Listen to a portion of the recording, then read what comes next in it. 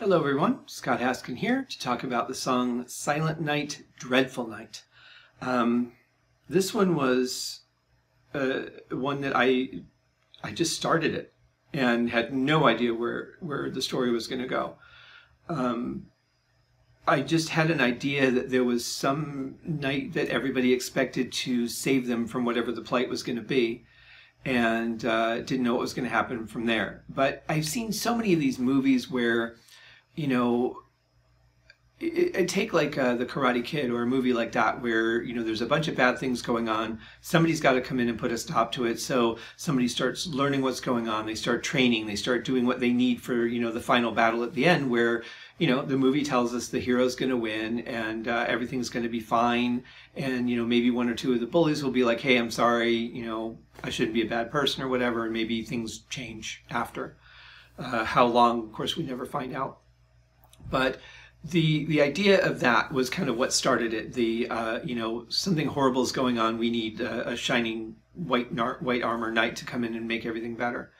And so I started thinking about it, and I thought, you know, what's interesting about these things, though, unless it's like one of those movies where the guy's a special forces agent, he's already got all this Navy SEAL training and whatever, and is capable of handling the situation.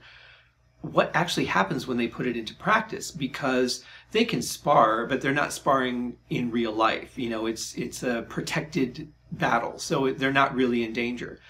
And what happens the first time they're actually put to the test is the actual urgency, whatever's going on, like they're there to fix it and now's the time, but they're not battle hardened. They don't have that experience or knowledge or instincts, perhaps, to really take care of themselves in a situation like that. And of course, in a movie, it just works. It always does. That's Hollywood for you. Everything's going to be fine. But in the real world, that wouldn't necessarily be the case. So I started thinking about it. I'm like, what happens though? This guy, you know, he practices, he's confident. Everybody's like, oh, yay, this guy. And, you know, he's here to save us. And then the battle comes and he freezes. And now everyone's like, well, crap, what do we do now? Well, they get slaughtered, of course, because they were just standing there waiting for him to solve all their problems instead of solving them themselves.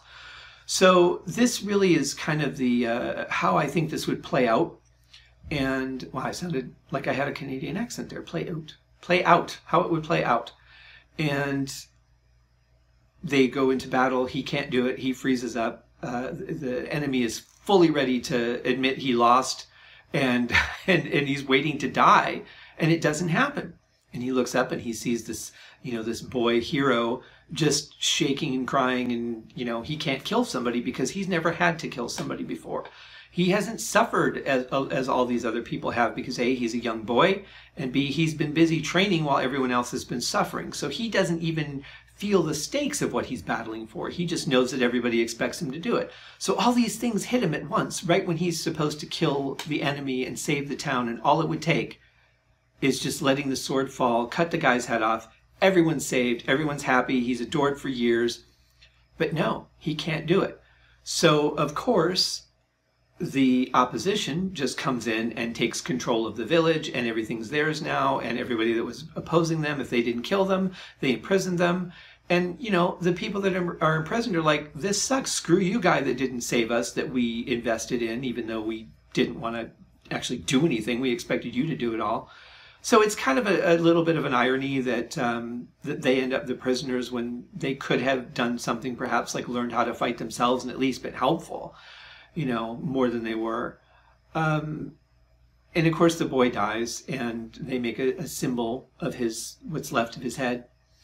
And so these people start singing the song, which of course then becomes masked by history, because history, although it's written by the victor, you know, there are people that are like, you know what, this sucks, we don't want to tell that story, so they just change the words, and over time it becomes this, you know, beautiful silent night, holy night. But certainly that was not the case. And that is the story of Silent Night, Deadly Night.